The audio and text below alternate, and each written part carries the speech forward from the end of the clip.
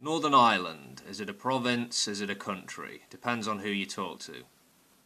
How did it come about? Well, you have to go back almost a century to 1920 and the UK Parliament Act known as an Act to Provide for the Better Government of Ireland, or the Fourth Home Rule Act. 6 counties make up the region, which is sometimes confused with Ulster. Ulster is 9 counties. It's the 6 Northern Ireland ones and 3 which are part of the Republic of Ireland. So you will hear the terms unionist and nationalist bounded about. In simple language, a unionist is someone who wants the region to remain part of the United Kingdom. A nationalist wants a united Ireland as one country. So once upon a time, all of Ireland was part of the UK, established by Acts of Union back at the turn of the 19th century. It was in the middle of this century that we had the Irish famine, which was a terrible period of just a few years which led to as many as 1 million deaths and mass emigration from Ireland. Nationalists, Irish nationalists, were active and vocal in the House of Commons in the 19th and 20th centuries, calling for Home Rule. The Commons passed 2 bills in the late 19th century granting Irish Home Rule within the existing political order, but the House of Lords shot these down.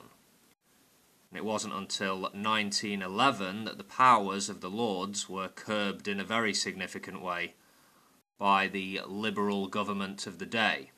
But anyway, historically, English rule in Ireland has a long and bloody past, with various lulls and flashpoints. The Easter Rising of 1916 is a very famous event which is, dare I say, burnt onto the collective psyche of British and Irish alike. After the First World War, we had the Anglo-Irish War, or War of Irish Independence, which led to a ceasefire after 2.5 years of fighting, and we had an Anglo-Irish treaty, and an Irish Civil War which lasted almost a year.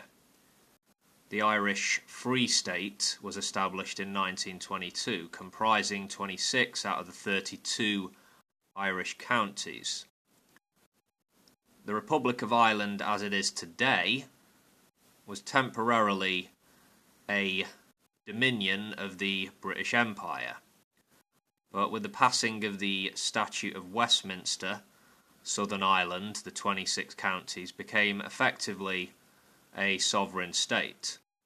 It wasn't until 1937 that a referendum being approved led to the Constitution of Ireland, new constitution, creating the Republic.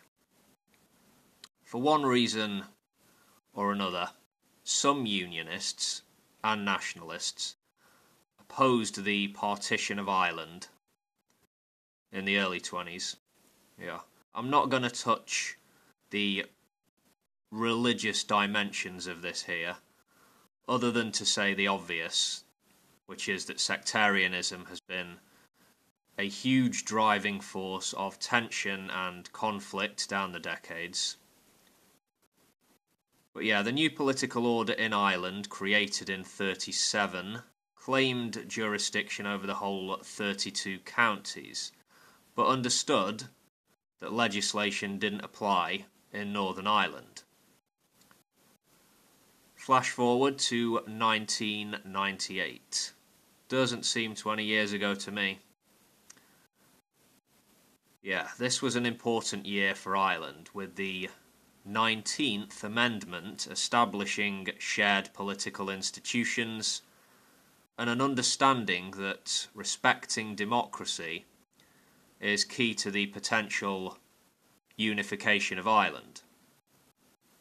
The Good Friday Agreement has clearly been successful in terms of leading to conditions of a greater peace in the region. But now, the potential fallout from the UK's impending departure from the European Union could conceivably threaten the peace process. and one senses that there are forces in the UK and Ireland who actually want to return to violence in the area to further their political ambitions. But for reasonable people, the hard border in Ireland scenario is very undesirable. Under the surface of a seemingly calm lake, old hatreds are still bubbling away, unfortunately. Clearly, emotions can run very high. Political mismanagement or incompetence might seem like a funny sideshow or soap opera in 2018. But, yeah, shitty management of political problems can cost people's lives. Yeah. Blood can be shed about stuff like this. So, hopefully cooler heads will prevail, meaning hopefully democracy and diplomacy will prevail.